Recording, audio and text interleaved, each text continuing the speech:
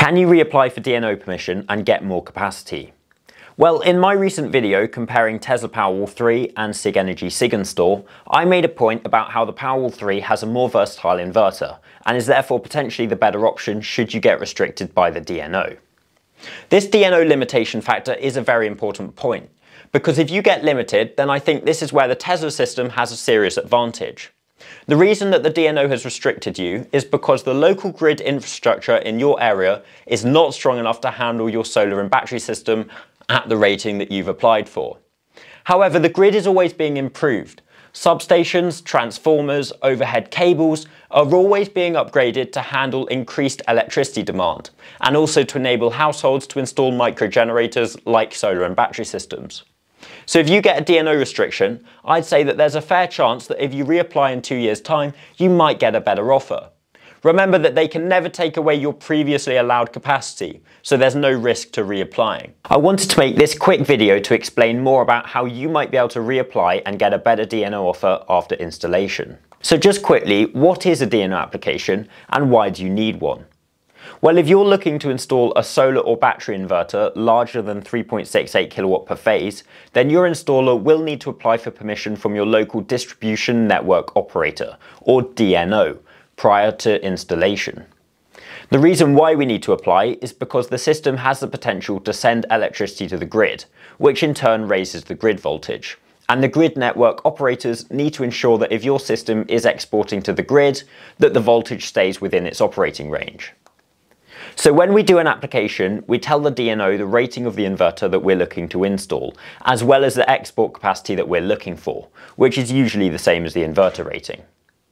They will then run calculations based on the worst case scenario to them, which is when the system is exporting at full capacity. The DNO are only looking at your inverter rating. They don't care how many panels you plan to install or how many kilowatt hours of battery storage, only the inverter rating. Unfortunately, you can't predict what the DNO will come back with. However, you can make an educated guess.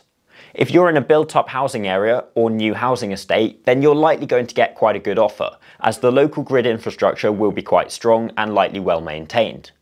If you live in the countryside and your house is at the end of the line and far away from a substation, then it's more likely that you'll get limited by the DNO. You can also make a guess by looking at other solar installations in the area. If there isn't much solar in your area, then it's likely there's excess available capacity within your local grid that can be taken up for your installation. See my video on how the grid capacity is first come first served to learn more about this. Anyway, on to the point of this video. If you have been limited by the DNO, the primary reason is because the local grid infrastructure is not strong enough to handle the impact of the system that you're looking to install. However, the grid is always being upgraded, and there's a fair chance that if you have been limited originally and you then reapply for more generation and/or export further down the line, you may well get allowed some additional generation and export capacity. How long should you wait to reapply? Well, that's really up to you.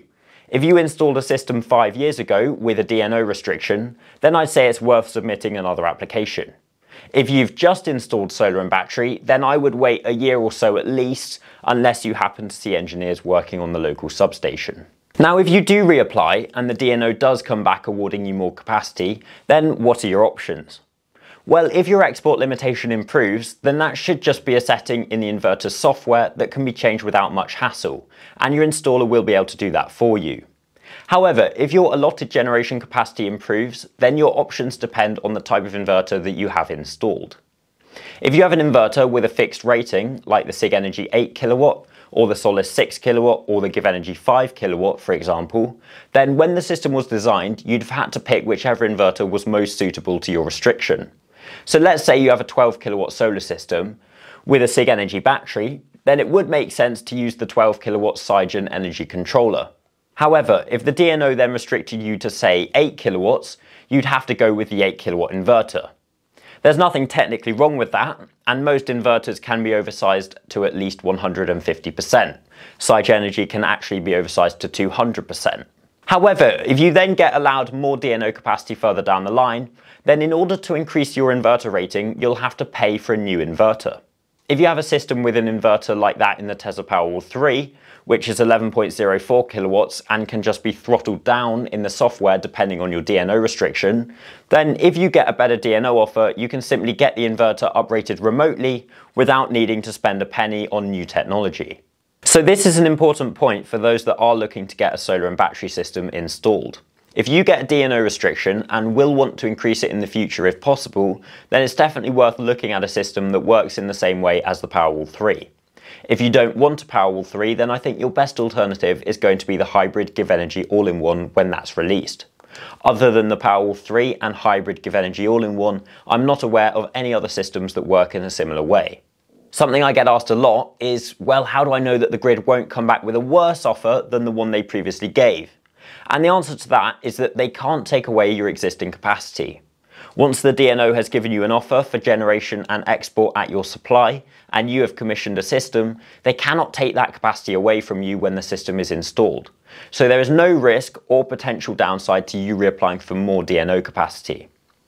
Thanks for watching, I hope this was helpful, and if you're within 2 hours of Reading, please do get in touch with Spirit Energy and either myself or my colleagues will give you a bespoke technical quotation that is tailored to your needs and maximises the return that you're getting from your solar and battery.